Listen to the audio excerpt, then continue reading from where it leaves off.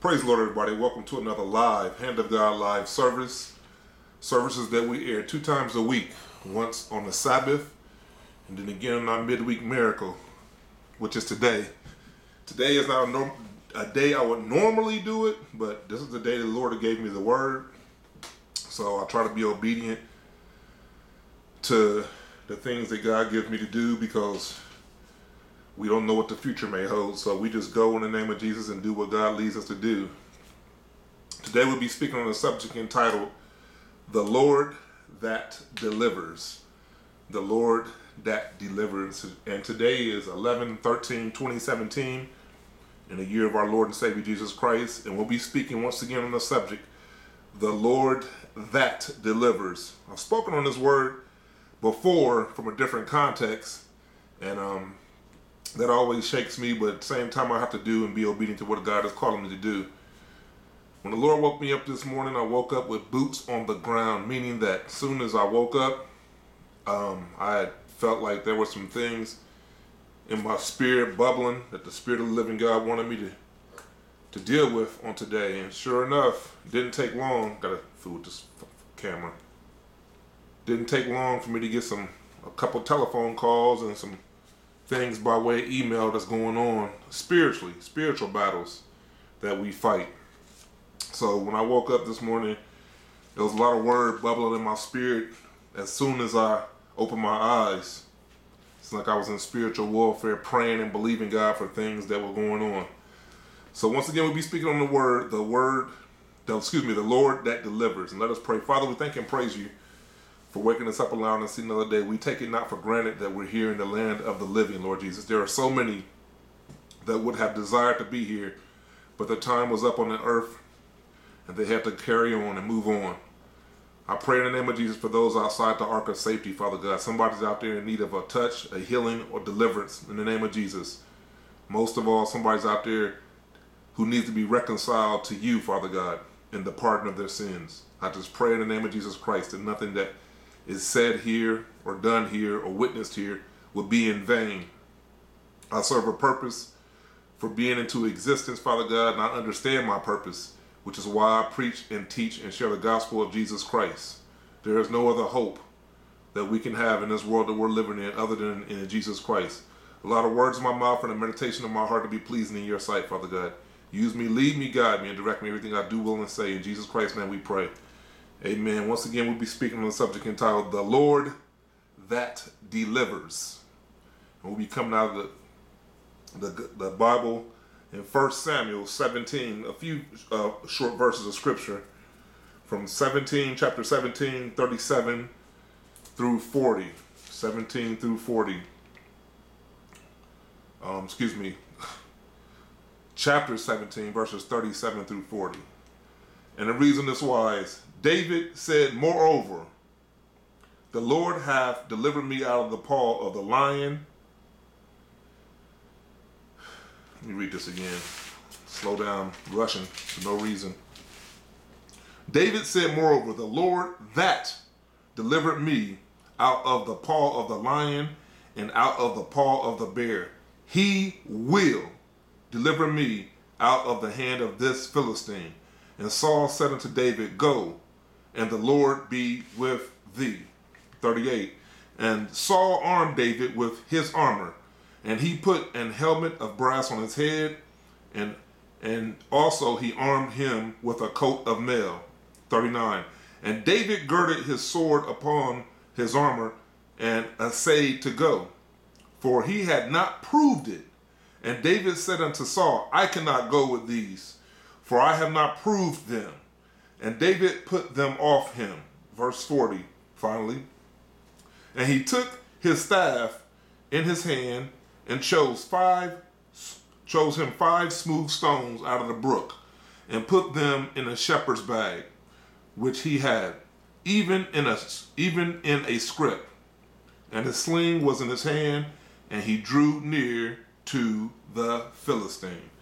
Reading into your hearing out of the book of Samuel, 1 Samuel 17, 37, and we're speaking on the Lord that delivers. So we see in verses 37, David said, Moreover, the Lord that delivereth me out of the paw of the lion and out of the paw of the bear. He will deliver me out of the hand of this Philistine. And we're talking about the Lord that delivers. The definition, or one definition of the word Lord, is someone or something having power, authority, or influence, a master or ruler. Someone or something. So the Lord, he said the Lord that delivered him out of. What the Lord was showing me concerning this text is that there will be things that we will experience and go through in our lifetime. Me being 48 years old in the year 2017, there are things that I have experienced. And as I went through those things, some of them were heart-wrenching things that break people's hearts, things that hurt people. You know, you hear about things happening to your children, or you hear about maybe an ex who wants to break up with you. There are things that we go through, or sickness, or there are things that we go through in this life that we're living that will cause you to wonder, why me? Or why do I got to go through this? Or how am I going to go through this? There are going to be things we're going to go through that will shake us to the core of our foundation. Everyone's not living a life full bed of roses where they're just floating through and don't experience nothing and don't go through any heartache or heart pain. But those of us who go through things and experience things, those are the things that will make us grasp hold of what we truly believe in. Those are the things that will make us wonder, do we have the strength to carry on, to keep on keeping on? And what David is telling us when he is starting to go through concerning when he stepped up to the plate to fight this Philistine, he says, David said, moreover, the Lord that delivered me out of the paw of the lion. What the Bible was letting us know is that when we go through things now, there are things that we can glean from our past where God has always brought us through to get to. In other words, we wouldn't be here right now if God had not used us to go through those former things to get to where we are now. So often I share with people that you are living proof of grace. You are proof in and of yourself that God is able. Why? Because you're still here. There are some people that went through the very things that you're going through that are no longer here. I remember a time when I had to minister to a person that was going through a divorce, and they was just losing their mind because they didn't know how they was going to make it financially, spiritually. They was just ready to completely give up. And I had to remind them of who they were before they got to that point, to help them understand, like, this didn't make you and it can't break you. You got to keep yourself focused on the very fact that if God has allowed you to deal with this thing, he's given you the tools and equipped you with the very things you need to go through it and keep on keeping on. No, we don't like divorce. We don't like separation. We don't like sickness. We don't like disease. We don't like financial hardship. No, we don't like those things. But when we go through those things, what we have as a testimony of themselves that we can make it through is the very fact that we came through it. If we wouldn't have went through it, we would know nothing about it. So David says, moreover, the Lord that delivered me out of the paw of the lion. God had allowed him to defeat a lion. He says, and out of the paw of the bear, he will deliver me out of the hand of this Philistine. So through the tests and trials that David had dealt with by himself, fighting a lion and a bear to protect his sheep, that it gave him enough confidence to know that he could make it through. Because we know by way of just living in humanity that there's nothing worse than mankind. When you have to fight mankind, he says, I've already fought a lion and I've already fought a bear. So now God is putting him in the face of the most feared thing in his creation, which is humankind, a man. He says, if I've trained you to be able to fight a lion, if I've trained you to be able to fight and defeat a bear, now you're ready. Now you're ready. But David, we're going to read on to what he says. In Luke 6:46, it says, and why callest ye me Lord, Lord, and do not do the things which I say? I read that scripture into your hearing to bring to remembrance the fact that David says, the Lord that delivered me. Now, this is one thing you got to know beyond a shadow of any and every doubt. Who you make your Lord. Some people put their faith and trust in their job, in their health, their wealth, their mother, their father, their name, their church, their denomination, their fellowship, their color, their skin. Some people put their faith and hope and their trust in all kinds of things. And when you do that, you make it your Lord, because the definition of Lord, remember, is someone or something having power, authority, or influence, a master or a ruler. So Jesus said in Luke 6:46, and why call ye me Lord, Lord, and do not the things which I say? In other words, if you want God, Jesus Christ, to be your Lord, that's where you put your hope, faith, and trust. You don't put your hope, faith, and trust in who sits in office at 1600 Pennsylvania Avenue. You don't put your hope, faith, and trust in the fact that you got a couple dollars saved up in the bank. You don't put your hope, faith, and trust in the fact that you don't raise your credit score up. You don't put your hope, faith, and trust in the fact that you're eating right and you're doing the exercise. We put our hope, faith, and trust in the very fact that Jesus Christ has done everything we need to do to overcome the things we're going to experience in this lifetime. And when we're faced with adversity, or when we're faced with a Goliath, that's where we glean from. We don't glean from all these other things. David made it clear and says, moreover, the Lord that delivered me out of the paw of the lion and out of the paw of the bear, he will deliver me. Can't have no doubt. In other words, I'm going to speak for myself, 48 years old. Everything that I've experienced in my lifetime up to this point, God has brought me through those things. Divorce 1, divorce 2, divorce 3. That's right, 3 of them. God has brought me through, because each time it be feeling like a part of you is just being ripped out of you. And you're like, man, what am I going to do now? And I got to look to the hills from which cometh my help. I can't put my faith, hope, and trust in the fact that, well, people are going to talk about you because this one didn't work, or people are going to talk about you because that didn't work, and you're supposed to be a preacher and this, but I can't put my hope in that, and my faith in that. I got to keep on doing what God has called me to do. I don't understand completely why God allows certain things to happen, but this one thing I do know, that when I pray to my Lord and Savior Jesus Christ, he is able to deliver me out of anything and everything that I may be confronted with, because the Bible makes it clear that he will not put on us, he will not allow us to experience, go through, deal with, or have to face more than we can bear. But the scripture lets us know that God had prepared David to deal with Goliath.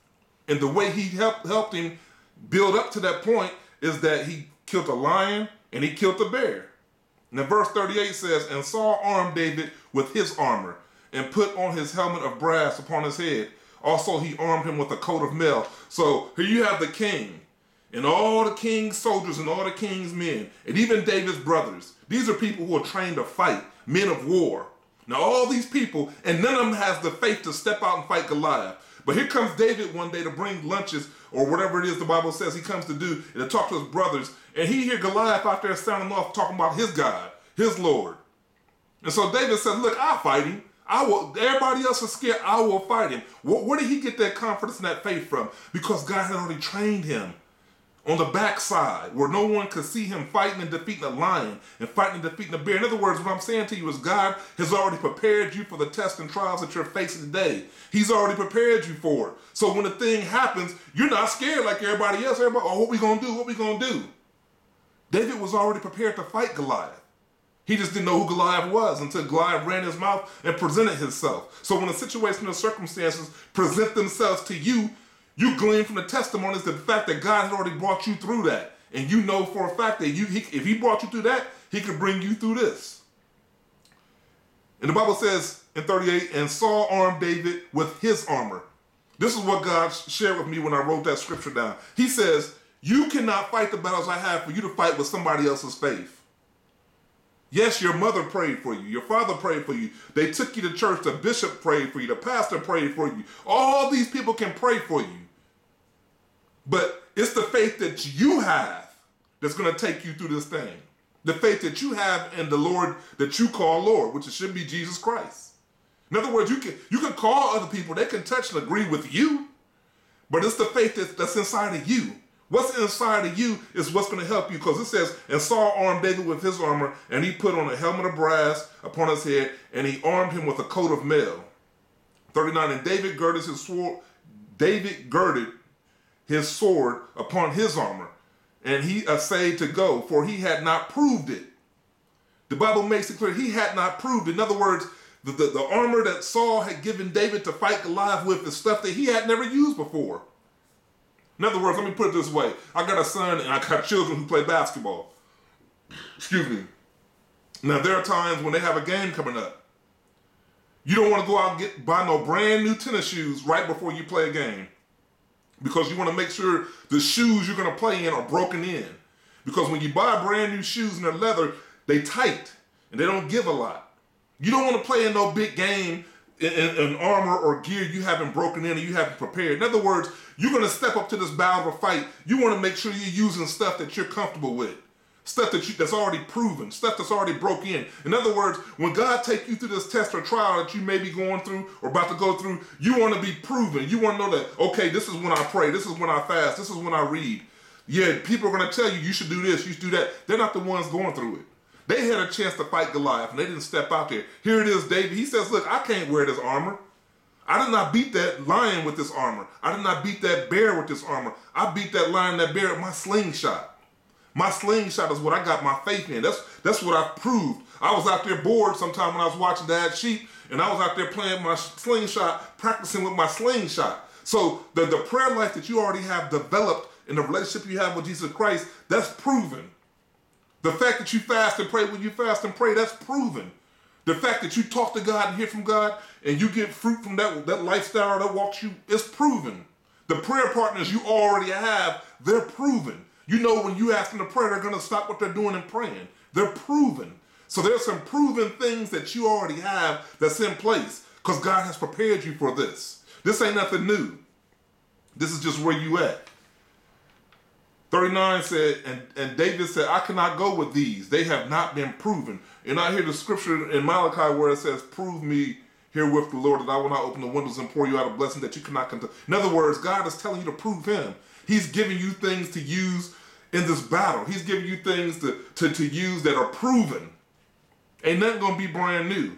A lot of times when people start to go through stuff and they start to collect information from everywhere because they're going through somewhat of a panic.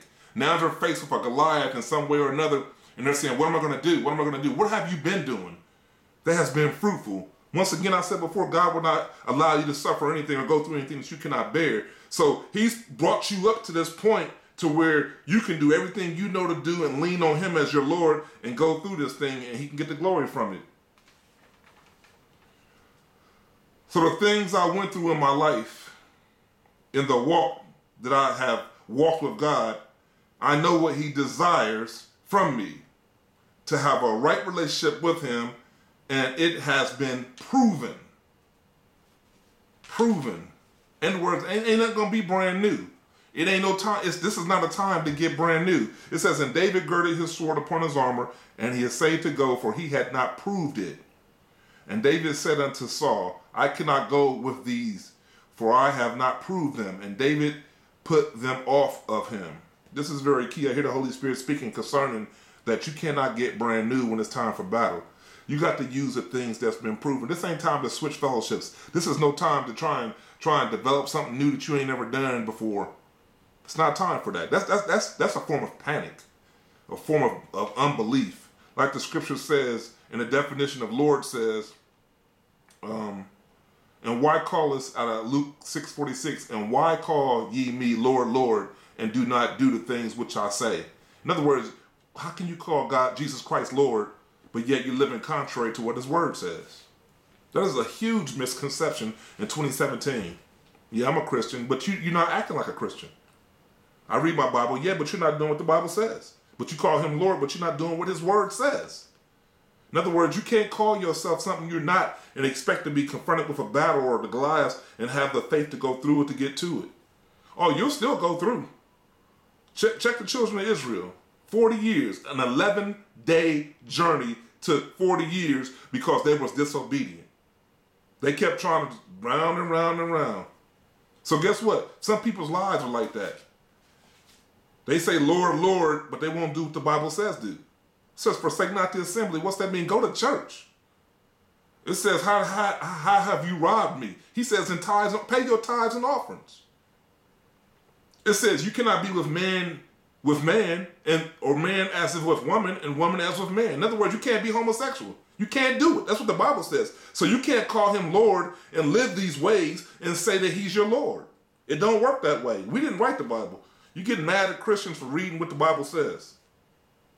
And we know as the story goes on, it says, and the Philistine came on and drew near unto David, and the man that bare the shield went before him. And when the Philistines looked about and saw David, he disdained them, for he was but a youth and ruddy, and of a fair countenance. And the Philistine said unto David, am I a dog that thou comest to me with staves? And the Philistine cursed And the Philistine cursed David by his gods. So the Philistines tried to curse David by their gods. But he about to deal with that in a second here, as you know. And the Philistines said unto David, come to me, and I will give thy flesh to the fowls of the air and the beasts of the field. Then said David, verse 45, then said David to the Philistines, thou comest to me with a sword, and with a spear, and with a shield. But I come to thee in the name of the Lord of hosts, the God of the armies of Israel, whom thou defilest. So you have to know beyond a shadow of any and every single doubt in your being. I preached a sermon one time as I prepared to close that the title of the sermon was, It Just Got Real. Let me say this. It should not take for you to get a bad report or for you to have to go through something for you to realize this is real. If you're walking this walk or talking this talk and you're doing it in vain, you're wasting your time. If you're fooling around with things that have not been proven, you're wasting your time. This is not. I believe beyond a shadow of any doubt, because it is written that there is a real heaven and there is a real hell. And if you think for 1 minute that you are going to heaven living like a hellion, it ain't gonna happen. You can say, oh, well, I can repent before I heard somebody tell me, well, I can ask for forgiveness right before I die. Psh, not if you have an aneurysm and you fall like that. You ain't gonna have a chance to say, Lord, forgive me. And besides that, it's your life that's gonna dictate your eternal life, the choices you make. I don't know who this appeal is to, and I felt led and compelled to share this word today. Sometimes I bring it on Wednesday, sometimes I just bring it when God give it to me. And honestly, there was a whole lot word given to me, and my heart is somewhat heavy because I'm fighting spiritually and interceding for some folks that I know that are going through these type of tests and trials. But I want to encourage anybody and everybody who can hear that we have a God and a Lord who has delivered and who will and can and is able to deliver. We have to put all our hope, all our faith, and all our trust in Jesus Christ. And let me say this before I get out of here. I don't want to get fussy. Man, y'all gotta leave that president alone. Christians and believers, y'all spending too much energy and too much time. Let me help you understand what the Lord showed me when I was meditating concerning all these Christians who are spending so much time on their Facebook and their Instagram talking about this man at 1600 Pennsylvania Avenue. It's called misdirection. While you busy fussing with him, the enemy's at your back door sifting you like wheat because you fussing and screaming and hollering about something that ain't got nothing to do with nothing. We lift up Jesus Christ. We never lift up the problem. There's nowhere in the Bible where it's written where Jesus Christ said, lift up the problem. It says, lift him up and he will draw all men. We're called to reconcile man to God. And one thing I learned a long time ago in maturity, growing up as a Christian, I remember when I first got saved, I was so full of zeal, or I should say when I first started walking with God. When I first started walking with God sincerely, I was so full of zeal. Anybody and everybody who was committing sin, I wanted to put them in hell. I was like, oh, you can't do that. You're going to hell. You can't do that. God ain't called us to do that. He called us to help reconcile man to God. Now, how you going to win somebody to Christ? Put it this way. If God put you in the face of the President of the United States, are you really going to talk to him about policies versus his eternal soul? What's more important than you? And why do you think God put you here? Put it in that context. If God put you in the face of the person who you believe is doing so much damage and problems to the world, you're going to be talking about the problems of the world versus their eternal soul? Well, then you're of no use. The Bible says that you're good. You're good to be trodden underfoot of the horses. Your saltiness, you're no good. The purpose for the believers, the Christians, the people who know God, to be here or to help reconcile man to God. And we can only do that by the Lord that delivers, Jesus Christ. Now, you can complain and bicker and cry all you want to about what's going on in this world, and it has no significance over the purpose and the reasons that we're here. None. Zero. Nil. Nada. Put all your energy, faith, hope, and trust in Jesus Christ. Period. The Lord that delivers. Father, we thank and praise you for your word. We thank you that your anointing still in 2017 destroys each and every yoke. I don't care what the sickness is. I don't care what the disease is. I don't care who the oppressor is. You've defeated it all. You've given us victory over it all. Now, it's up to us to stand on your word, backed up by the Holy Spirit, preaching and teaching the infallible, undisputed word of the living God. Stand up on the mountaintops, preaching this gospel, Lord Jesus. I just pray in the name of Jesus, Father God, and I intercede for those right now that are going through to get to, that whatever the test trial may be, Father God. Some people are being dealt with through their children. Some people are being dealt with through relationships. Some people are through their jobs. Some people through health or credit or situations and circumstances. We don't know specifically unless they call and ask for prayer, Father God, but we pray, and the Bible says the strong shall bear the infirmities of the weak. We're not saying you're weak, but sometimes you get put in a weakened condition when you're fighting and you get tired. The Bible says that we should not get weary in doing well.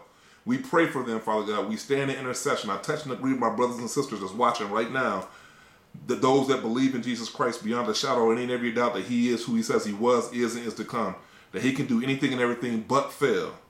I pray for the healing balm of Gilead to cover those that are sick right now from the crown of their heads to the soles of their feet. I don't care what it is. It doesn't belong in their body, which is the temple of the Holy Spirit. We cast it out right now in the name of Jesus and stand on the word of the living God. We thank you and praise you for this platform you've given us through Ustream.tv, YouTube, and Facebook Live. I thank you, Father God, that your word will not return unto you void. It serves a purpose, a reason, and it will complete a season as we go into the next. We love you and we praise you. In Jesus Christ's name we pray. Hallelujah and amen. May God bless you and heaven's face continually and always smile upon you.